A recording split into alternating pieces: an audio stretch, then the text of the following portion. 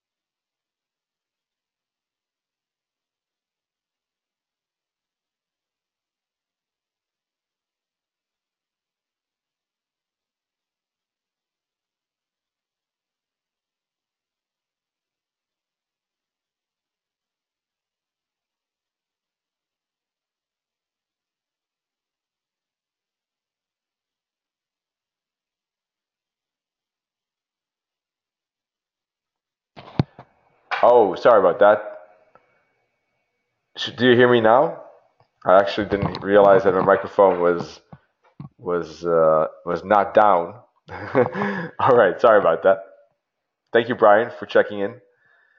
So I will just very quickly repeat it. What I said, nothing major, but still, we're going to take a look at momentum and correction patterns. First of all, in the forex market, in the majors, the major crosses, then any instrument you would like to take a look at. So let me know. It could be stock indices or commodities or CFTs. Second, the webinar is going to be a bit shorter, unfortunately. Sorry for this, the fact of the sound, but it's going to be shorter because of a scheduling conflict by accident. So we need to close 5 to 5 at about 25 minutes from now, 25 minutes from now. Sorry for that. And quickly, these disclaimers, I have to repeat that this webinar is shown to a global audience, but may not be suitable for everyone. Therefore, please visit admiralmarketsglobal.com, select your country of residence, and contact the appropriate entity to find out if this webinar is suitable for you. And the second disclaimer explains the fact that trading for exchange and global financial markets is considered high risk. Please seek the advice of an independent financial advisor for more information on that.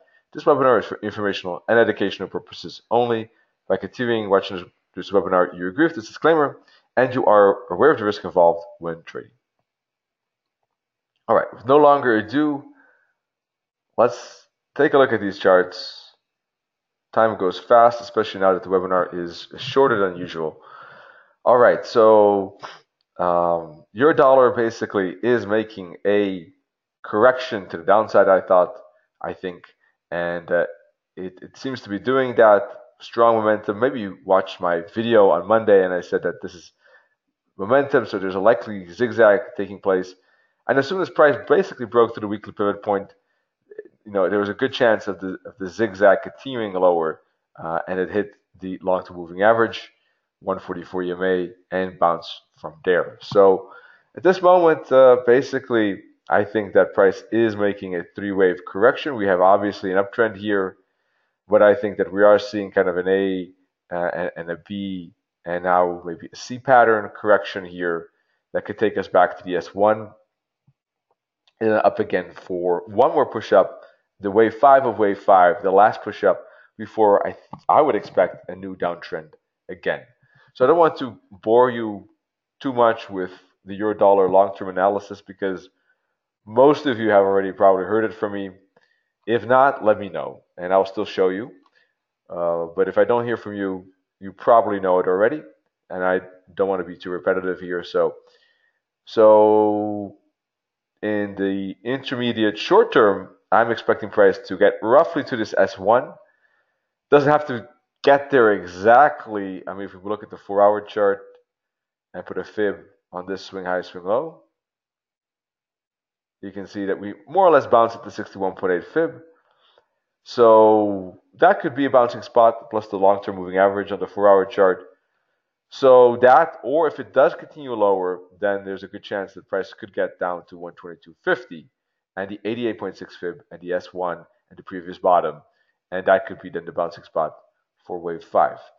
If price does break through this bottom, the 100 fib level at 122, that would change things.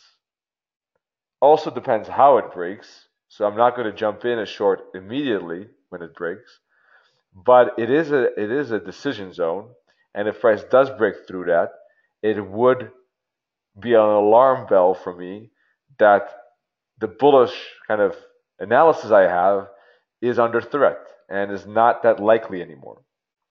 And yes, the trend could change, and yes, we might be starting a bearish downtrend at that moment. But no, I would not be trading it immediately. I would have to probably see how it breaks, and I would have to see some kind of flag like this, and then I would be interested in trading it down to the long-term moving average of the 4-hour chart.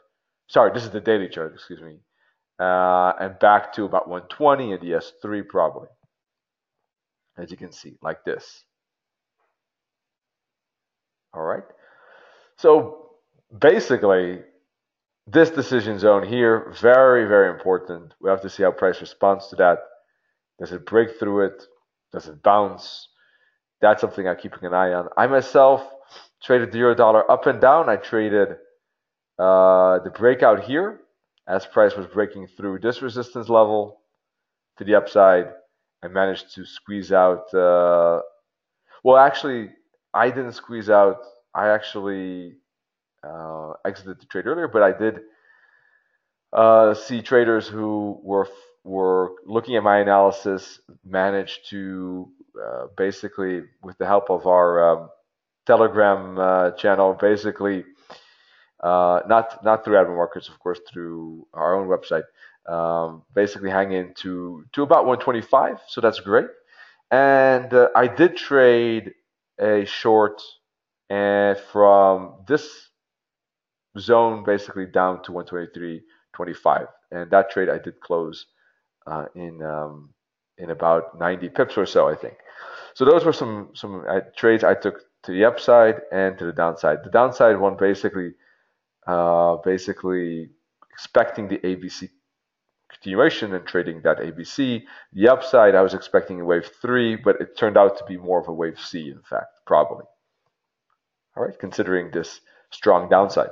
And yeah, doesn't matter. Those were some trades up and down I took last couple of days with the euro dollar specifically. But more importantly is the fact that I think that from an analysis point of view, I would be interested in potentially trading this back to the upside if price shows some muscle to the upside, and because not now yet, because this could continue lower. I would probably need to see price break above the weekly pivot point, hook back to it, and continue higher like this. That bounce spot right there could be interesting.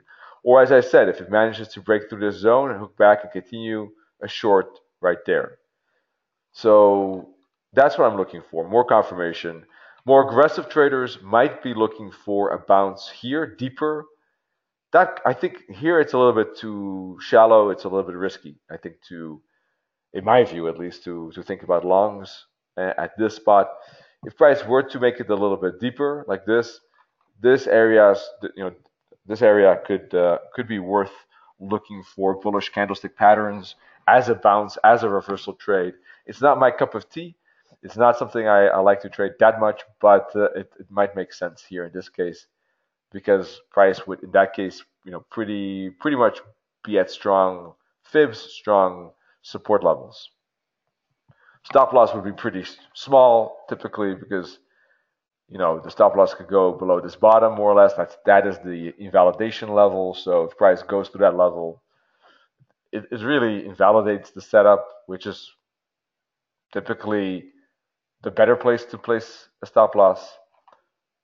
So yeah, that's about it for the euro dollar then. Let's move on. I want to cover more things, of course, within our limited time. So pound dollar is showing some bounce here, I think, but needs a little bit more confirmation and a little bit more momentum to break through the resistance.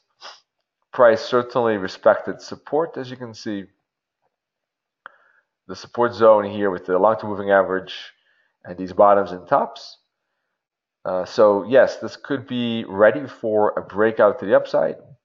I'm waiting for that breakout to happen personally, but once again, more aggressive traders would be looking maybe for a reversal trade in here. So it depends what type of trader you are and what types of trades you like to take. But I prefer break, pullback continuations, breakouts, or the pullbacks or the continuations. So that's what I'm waiting for here to the upside on the pound dollar.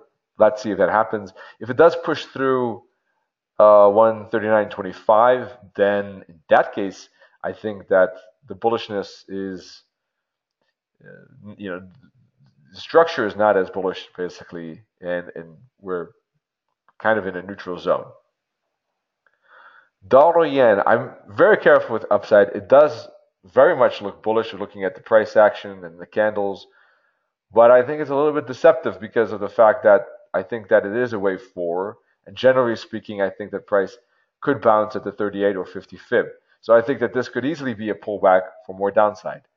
So I'm not too interested in longs. Yet Nenet liked a long setup, but he did it when price broke above the 23.6 fib here, from here to the 38. So it was a spot where a counter trend trade made sense.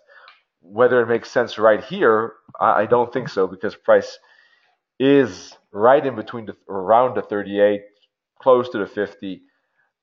I think the odds of a bearish bounce here are just too high. I don't think it makes sense to trade it to the upside. Trading it to the downside makes, in my eyes, more sense, but it is a bounce setup, and I'm more of a breakout trader. So it might make sense, if you see this candle's not closed yet, but if this one is a bearish engulfing twin, for instance, such a bearish candlestick pattern could be solid enough to trade to the downside. Other option could be, if you like the dollar yen short, is maybe a break of the weekly pivot point and this trend line, for instance, right? That's a little bit further down the line here, or wait for a break, pull back, continue. And that is typically what I do. I either take the break or the pullback, depending on price action. It really depends on how the 4-hour candles look like, how the 1-hour chart looks like, whether I take the break or the pullback. It depends, because if the breakout is relatively small still, then it's worth it. If the breakout is relatively big, typically we get a pullback anyhow. So it really depends on these two time frames. I can't say that beforehand, which one I typically take, but I think that me personally, the bearish break, pullback, continue here for one more push lower, one more lower low at the S1 at 105 round level as well, makes the most sense at this point for me. I think that this is still a correction up. But that would change if price either moves very correctively to the downside and is very choppy and makes a triangle like this. Or if it makes a triangle, it could still move sideways before falling. Or obviously, if it starts to aggressively move against the resistance, we have a trend line maybe like this, for instance, and then price breaks above that triangle. Of course, that would also be alarming for the bears. Alrighty, Aussie. Not a big fan of the Aussie dollar at this moment. It's because it looks bearish to me, but it's not really. It's very choppy price action at this moment. It looks bearish to me because price looks like an ABC zigzag here, respected the 61.8 fib, but this downside, and again, is moving oh so slow. And I think it's kind of like in a little bit in a no man's zone, and it looks corrective. I still lean towards bearishness, personally. I think that the break of the weekly pivot point and the lower lows and lower highs is probably more bearish structure, to be honest. But I am not that keen on trading it. I think that dollar yen downside looks better. I think pound dollar upside looks better. I think that well, euro dollar not anymore, but the euro dollar downside looked better, right? That setup is more or less either closed, or if you're in the setup with me by any chance, then at break even and you're aiming for a lower target. And a better setup could be maybe the break to the upside or a bounce here. Well, with the Aussie,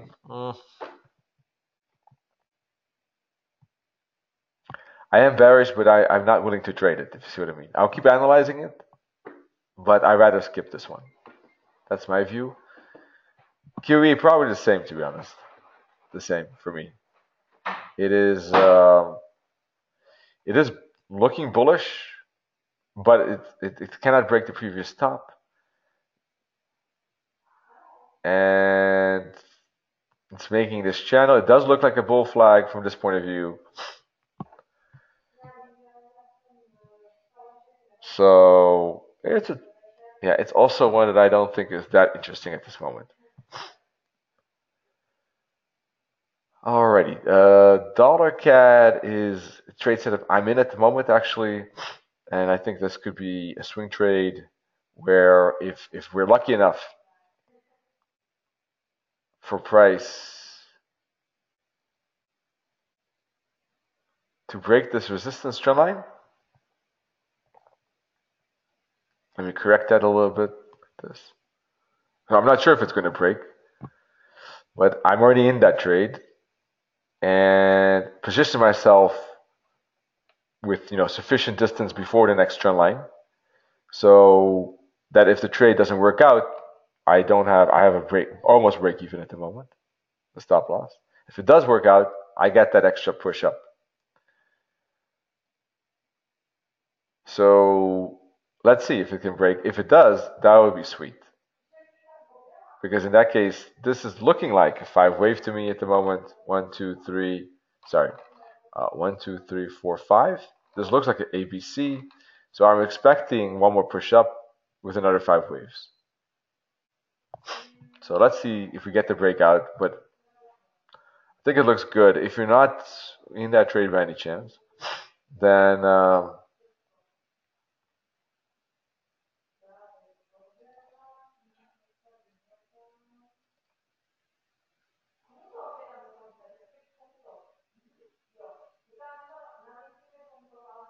let's see. Then probably a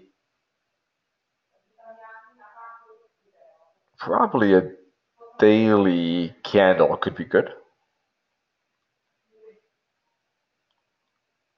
Yeah, looking for a daily candle, I think, for the breakout, more than a 4 hour chart, because this trend line is more a daily trend line than 4 hours. So daily candle, I think, would be the next step. Euro yen is looking not so interesting. It's really very much stuck in this. The upside break, I think, is the only thing that could be interesting at this point. Maybe targeting the long-term moving average here. Breakout to the upside possible.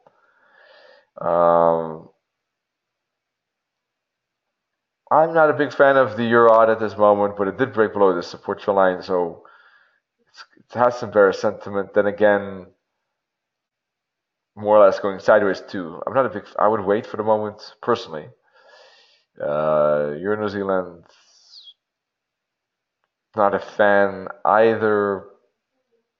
Pound yen.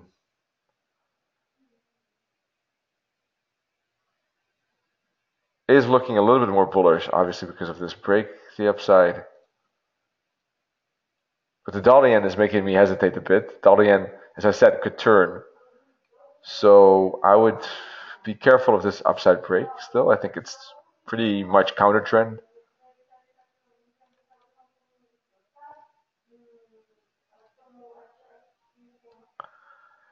Pound odd bounced again at the long-term moving average. So I do think it is looking a little bit more bullish than the pound yen moving averages are aligned.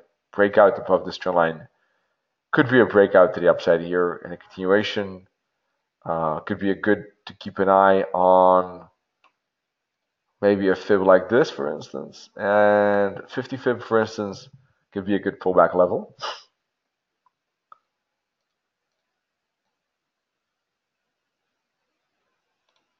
Hang on, let me change this. I see that we only have 4 minutes left. 3 minutes. Sorry about that. Once again, I have to cut the webinar a little bit shorter than usual due to scheduling conflict. Unfortunately, didn't think about the conflict of two webinars.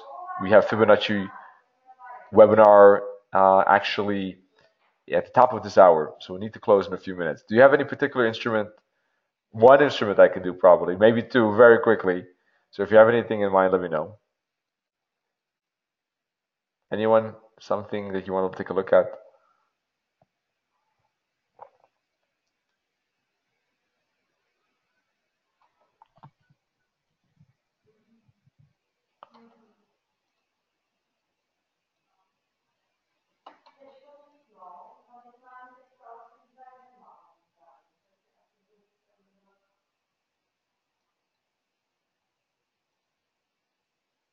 Dax? Sure.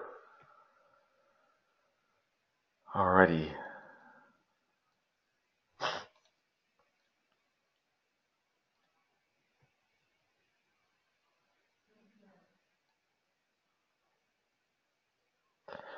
Following the similar pattern, I think, Peter, you were asking about yesterday about, no,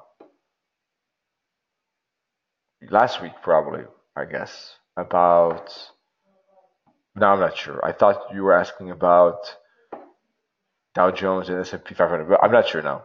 Maybe not. Sorry about that. Anyhow, it doesn't matter. It is looking pretty similar to those stock indices. The upside is a little bit weaker though.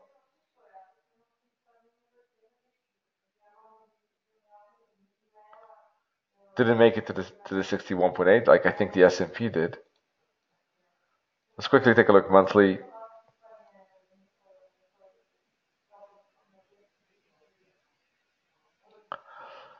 Well, it does look like divergence between these tops on the monthly chart. So wave 505 could be finished. This could be the start of a correction, I would say. Let me quickly take a look at a different template here.